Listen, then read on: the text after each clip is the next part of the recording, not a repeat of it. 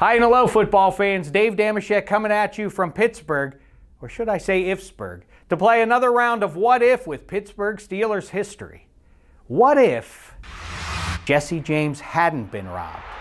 Oh, boy! Today, let's figure out what would have happened had in Week 15 of the 2017 season, the Jesse James catch, and I did say catch, had counted as such. Throws it for the touchdown to Jesse James!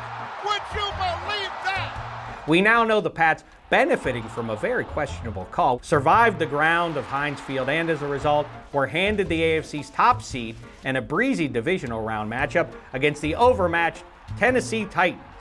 But what if Jesse James hadn't been? Would you believe that? Well, the Steelers would have pulled off not just a thrillingly improbable win, but in doing so, would have become the conference's #1 seed. Yes!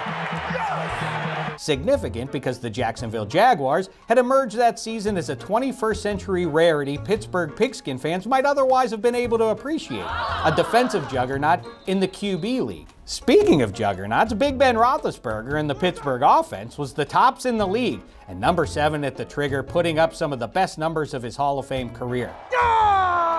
Here we're swapping out the Jags, whose approach had already in the regular season proven to be a knuckleball-sized bit of kryptonite for the superb Steelers, for a more tepid Titans team.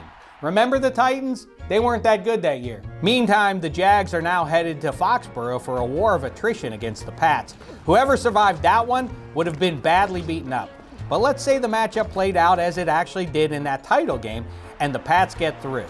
Now listen, I know what you're thinking. Pats coming to Pittsburgh in January hasn't spelled much happiness this millennium, but remember, the Steelers had already beaten them the month prior.